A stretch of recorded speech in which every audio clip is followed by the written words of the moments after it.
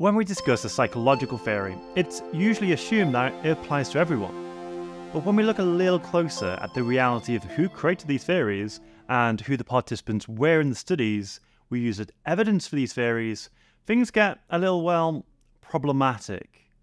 It turns out that the vast majority of theories that form accepted psychological theory, the stuff we teach in universities, well, those theories were created by white males, and it's very likely that many of these theories have been influenced or biased by their unique perspective. And those participants in the studies, well, it turns out that they're weird. By that I mean they're mostly Western, highly educated, from industrialized nations, richer than most, and from democratic societies. So not like the vast majority of the world's people. So let's look a little deeper at two particular sources of bias in psychology: gender and culture bias. The PsychBoost flashcard app has a new feature. Test yourself with over 1,500 multiple choice questions, including every topic on A-level and GCSE psychology. Try paper 1 for free right now. And Patreon supporters can watch PsychBoost videos ad-free, learn from over 17 hours of exclusive exam tutorial videos, and access hundreds of digital and printable resources, including mind maps, quiz sheets, worksheets, teaching slides, and more. Universality and bias. Before I start, you'll notice that I use lots of examples from other parts of psychology in this Issues and Debates unit. In part, I'm doing this to help put these complex ideas into context, but also because the Issues and Debates make excellent evaluations for other parts of your course. And another reason is often in the Issues and Debates section of your exam, you're asked to talk about these ideas in the context of other topics. I can't include every possible link, so perhaps as you watch these videos, consider what other parts of the specification I could have mentioned. Back to bias. We would say psychologists are biased if they allow their pre-existing views of the world influence the theories they construct and how they interpret the data they collect. These assumptions come from the psychologist's personal experience, including the culture they grew up in, their educational background, political viewpoints, and their experience of living as a certain gender in their society. Ultimately, the problem with bias is it leads to an invalid understanding of human behaviour, one that's based on the perspective and misconceptions of the researcher rather than on objective data. There are, of course, many types of potential bias, but in this video we need to focus on gender bias and culture bias. Gender bias is when researchers' stereotypical beliefs about male and female behaviour influence their theoretical assumptions. This is a problem as it can misrepresent actual male and female behaviour, either by assuming behaviour is different depending on gender when it's actually similar, or that behaviour is identical when it's quite different. Cultural bias in the context of psychology means interpreting and judging human behaviour through the lens of your own cultural expectations and norms. This misrepresentation is often due to the researchers having an ethnocentric viewpoint. They automatically assume their own culture is superior to other cultures, or the norm that other cultures should be judged against. One word I want to make clear before we discuss each type of bias in more detail is universality. Universality applied to psychology is the argument that observed behaviour is true of all humans, despite differences like gender, biology, or cultural upbringing. When psychologists make a discovery, they're likely to claim, or it's automatically assumed, that the behaviour they've observed is true of all humans. They're claiming universality. But while it might be true of the sample in their study, if they haven't tested their hypothesis with a truly diverse sample, then this is just an assumption, one that might not be generalizable. Unfortunately, the samples used in psychological research are famously weird. This means they're mostly Western, educated, from industrialized societies, rich, and live in democratic societies. The vast majority of the 8 billion or so people in the world are not weird, but much of the currently accepted psychological research has been conducted in the Western world, especially in the USA and the UK. And to make it worse, most samples are opportunity samples, making the majority of participants in psychology studies Western psychology students, hardly representative of all of humanity. If our understanding of human psychology is based on this limited sample, and other groups' behaviour varies from this standard, then their behaviour will be defined as abnormal. This is problematic if we want to claim psychology's findings on, say, social influence, memory, attachment, and psychopathology are truly universal. Gender bias. Psychologists and psychological theories that are gender biased are typically androcentric. This means they're shaped by and support a male perspective on the world.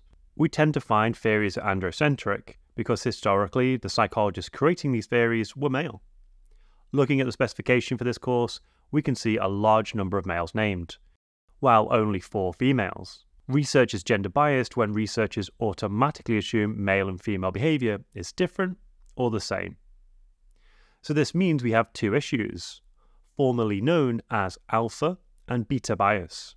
Assuming behaviour is very different between genders is called alpha bias. In other words, there's been an overemphasis or an exaggeration of behavioural differences between males and females. The most obvious example of alpha bias that you've likely already studied is in the attachment unit. Bowlby's monotrophic theory argues the role of the mother is far more critical than the role of the father in an infant's development. The social norms of 1950s Britain likely shaped Bowlby's ideas. At this time, women were less likely to have independent careers, and parents were less likely to share child rearing. This is an issue as Bowlby's theories may lead to male single-parent and single-gender families feeling they can't provide the same level of care as traditional family structures. Another example of potential alpha bias is from the relationship unit. Evolutionary theory argues males and females have different sexual behaviours on the basis of their biology. Throughout evolutionary history, males could potentially have many children, but never be entirely sure they were the father of any individual child. Females are completely certain that they're the mothers of their children, but they can only have a limited number of children over a lifetime. It's argued, due to these biological differences, that males, including modern males, are innately promiscuous, trying to impregnate as many women as possible to maximise their chances of passing on their genes, as well as jealously guarding women to reduce the chances they'll have a child with someone else. The same argument suggests women will focus on finding a man with lots of resources who will stick around to help raise their children. So, the problem here is the evolutionary explanation for male and female sexual behaviour reinforces a gender double standard, legitimising male sexuality as natural, while shaming women for the same behaviour. Beta bias is the assumption that there's no difference in the behaviour of males and females, potentially underestimating or minimising behavioural differences. Often historical research used all male samples and assumed the findings would also apply equally to females. We can use 2 examples from social influence to explain beta bias. In Milgram's original research, all 40 participants were male. Milgram also only studied obedience to male authority figures, ignoring the possibility that people might respond differently to female authority figures. Ash also only used male participants in his study on conformity. In both cases, the choice to use male-only samples was partly due to society's norms at the time, and partly due to a belief in scientific circles that male subjects would provide more generalizable results. Another example of beta bias comes from biological psychology, the fight-or-flight response. This idea is when presented with a threat, like a predator, the automatic response is to fight for your life or run away. But this is based on a male survival strategy, and the evidence collected to support the fight-or-flight response has been primarily conducted on human males. And even when it comes to testing on animals, researchers used male rats. Taylor argues for females, fighting or running are less effective survival strategies as they're often responsible for caring for small children. Instead, it's argued a female survival response to a stressor is to tend and befriend. Tend is to take actions that maximize the survival of both them and their children, such as getting the child to be quiet so they blend into the environment. And befriend is reducing risk by building social connections that can be called on in an emergency situation. Cultural bias. Cultural bias in the context of psychology means interpreting and judging human behaviour through the lens of your own cultural expectations and norms. Much of current psychological theory has been conducted by, and on, people from a Western background. I've already told you about weird participants. This term comes from Henrik. Let me give you some more detailed numbers from his study. In a sample of hundreds of studies from leading psychology journals, 68% of research subjects came just from the United States, and 96% from Western industrialized nations. When looking closer at the American subjects, 67% were undergraduates studying psychology. What this means is a randomly selected American university student is 4,000 times more likely to be a subject in a psychology study than a random non-Westerner. Clearly, this is a problem if we want to claim psychological research reveals universal behaviour. For example, when we use tests created for and by people from very different cultures, cultural bias can affect how we diagnose individuals with disorders. In the UK and the West Indies, the rate of schizophrenia is around 1%. However, people from the West Indies living in the UK are 9 times more likely to be diagnosed with schizophrenia. Fernando argues this is due to a category failure, with Western definitions of mental health being used on non-Westerners. For example, in the West Indies, claiming to hear the voices of angels is a fairly normal religious experience, whereas in the UK, it's likely to be seen as an auditory hallucination. Ethnocentrism in the context of psychology is when researchers view their own culture or ethnic group as superior to others, and the standard against which other cultures should be judged. As ethnocentric individuals often see their cultural norms as the correct way of living, they may have difficulty understanding or accepting cultural practices that differ from their own.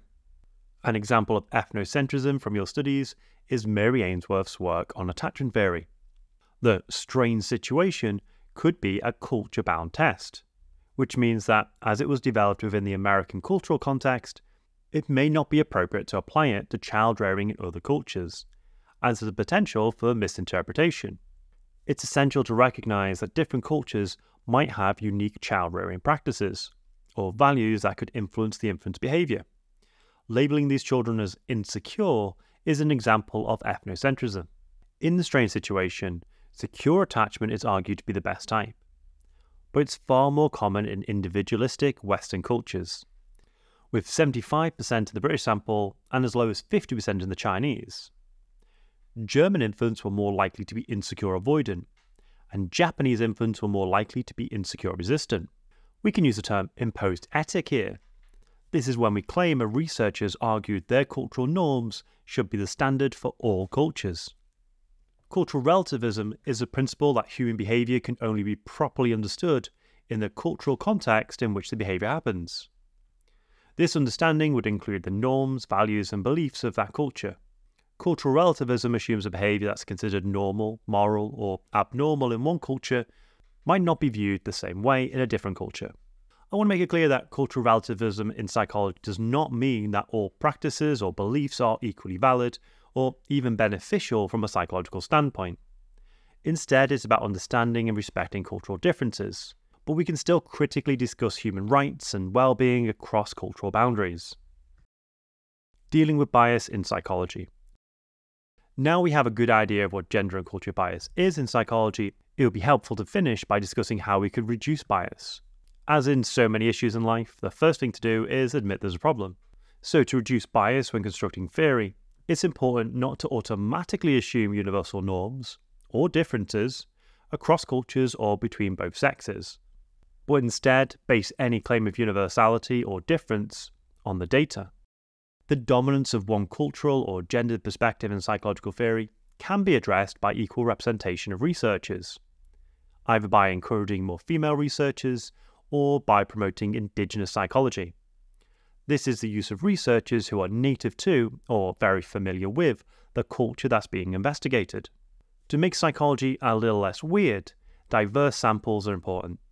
Rather than accepting research findings from a single culture as universal, if possible, research should be cross-cultural, or findings in one culture should be compared to replications across multiple cultures, such as Van IJzendoorn's meta-analysis of the strange situation. Taking a reflexive approach in dealing with gender and culture bias in psychology means the researcher actively reflecting on their own beliefs, values and experiences. This self-awareness helps in understanding how these personal factors may influence the research process, such as stereotypes that might influence the interpretation of participant behaviour, and how methods may need to be adapted to make them more culturally relevant. When it comes to eventually reporting findings, it's important to make it clear that any theories, findings and conclusions relate only to the gender or culture included in the sample. This should help reduce the chance of other researchers or the media being misled. I want to thank everyone over on Patreon for supporting the channel. Because of you, I've been able to teach part-time, meaning I can make PsychBoost on YouTube for everyone. I do have extra resources that are exclusive for my patrons, so if you've decided to sign up, you can grab those over on my website. And these include over 100 exam question tutorial videos, of course including questions on the Issues and Debates unit. I hope this was helpful, and I will see you in the next PsychBoost video.